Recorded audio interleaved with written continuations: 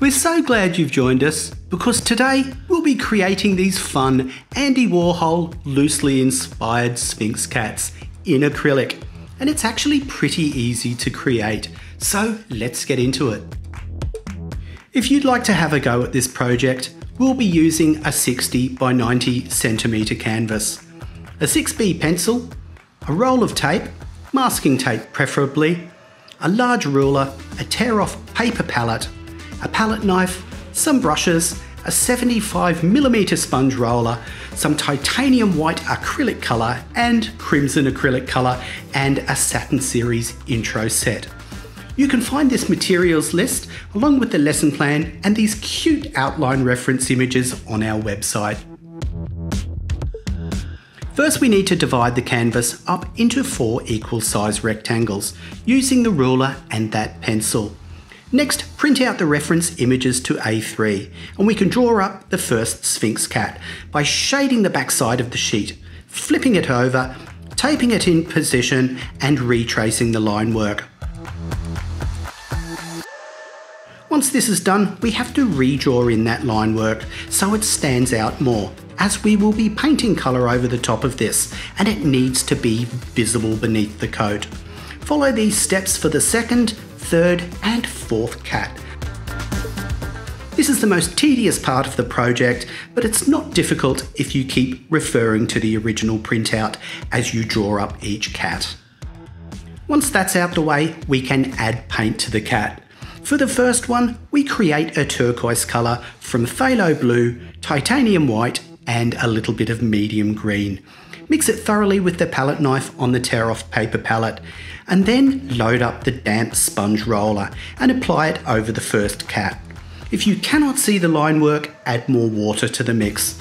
A roller is best to apply the paint as the coat is translucent and it goes on very consistently. While this is drying, tear the sheet off the palette, wash up the roller and create a sky blue from titanium white and a touch of phthalo blue. Apply this with the damp roller.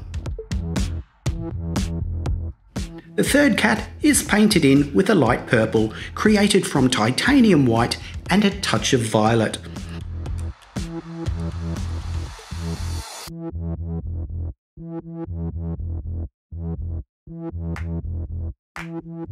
The fourth cat is painted in with a yellow-green mixed from lemon yellow with a touch of medium green. Allow this to dry.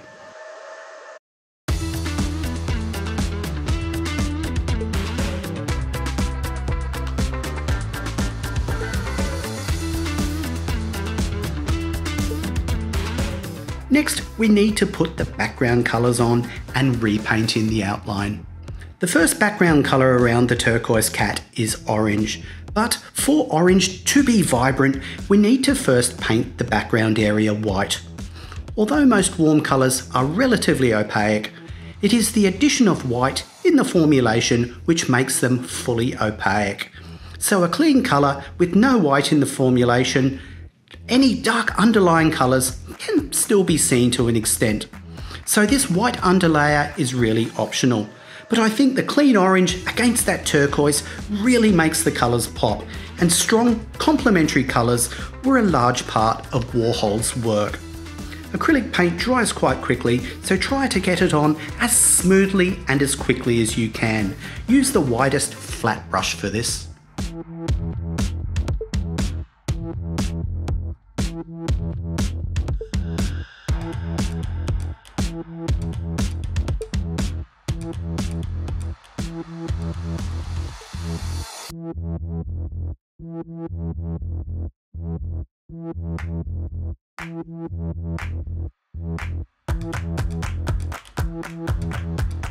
The next step is to paint in the line work on the first cat. This is an exercise in brush control. So the paint flows nicely, mix down the black paint with some water so it has the viscosity of pouring cream, and use a fine liner brush to apply the line work.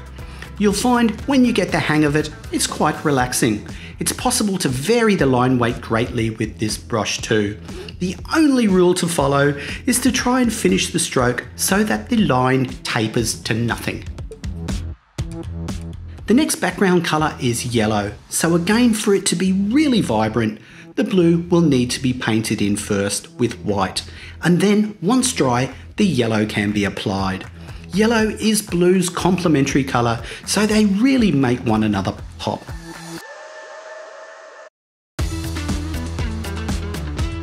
It seems strange now, but yellow is a relatively new pigment to the art world, as the colour was not discovered until 1770 by Swedish chemist Carl Wilhelm Scheele.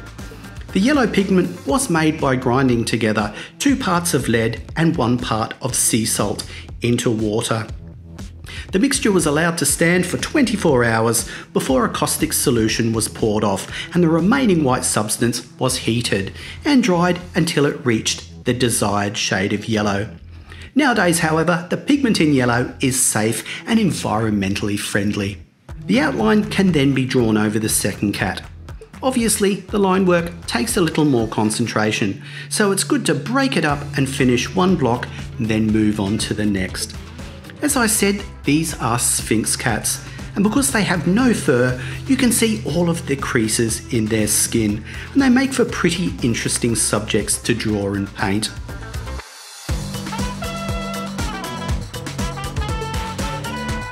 The third panel has a vermilion background, and this colour can be created by mixing scarlet and orange. This colour will cover that light purple well, so no white underpainting is required.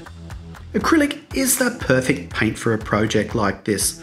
Warhol and the other pop artists were the first artists who favoured acrylic paint for fine art.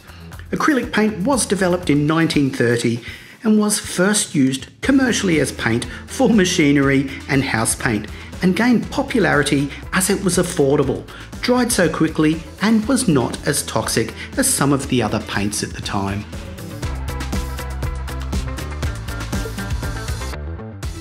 Many classically trained artists at the time did not care for it due to the difficulties in blending and creating tonal transitions, but it was perfect for the pop artists who painted with blocks of colour laid over one another.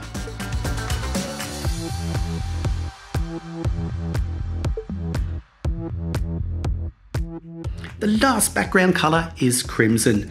This cannot be mixed from the intro set, so we use straight colour from a tube of crimson acrylic colour and lay this in. Crimson is a very ancient colour and was originally made from scaled insects called kermes, which were gathered commercially in Mediterranean countries. The pigment used for crimson is now synthetic.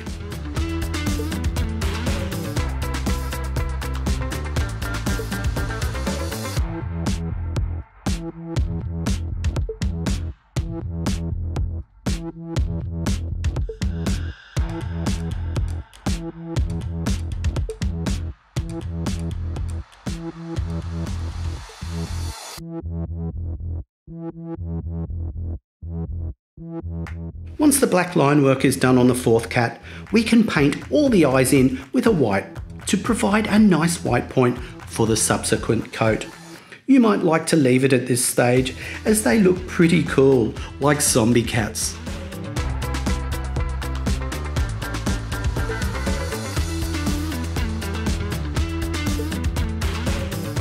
If you do wish to add some colour into the eyes, then we have used light purple on the first cat, turquoise for the second blue cat, yellow on the light purple cat, and our last yellow-green cat has orange eyes.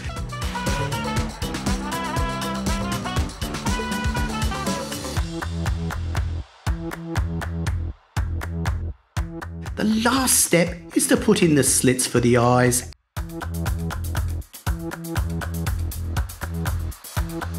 And voila! Well, we hope you've enjoyed this fun little lesson. Maybe you'd like to paint your own pet in this style. While you're here, don't forget to take a look around the Create section on our website and uncover a whole heap of free stuff, from free projects, handy tips and tricks and techniques to keep you busy. Otherwise, have fun, keep creating, and we'll see you in the next one.